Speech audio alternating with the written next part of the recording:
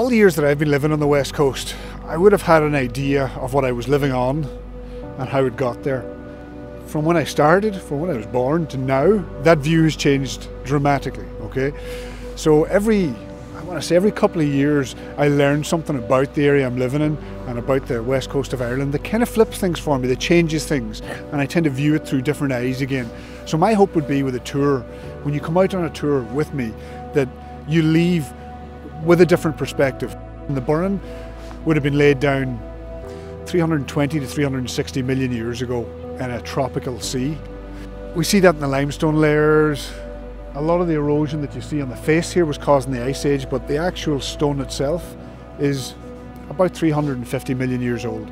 The cliffs, the rock that makes up the cliffs, would have been deposited on top of these limestone layers by a large river system 318 million years ago. So slowly creeping closer to modern day.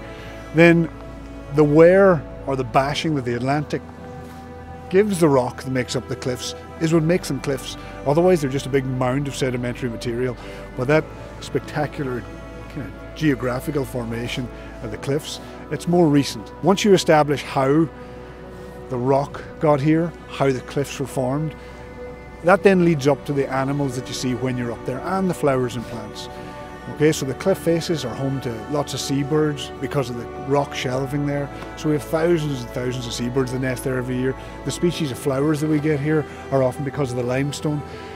So the starting back and going at the real base level of the rock and moving your way through to the animals and wildlife, you get a better feel for why the things are here, how they're here and why they're here.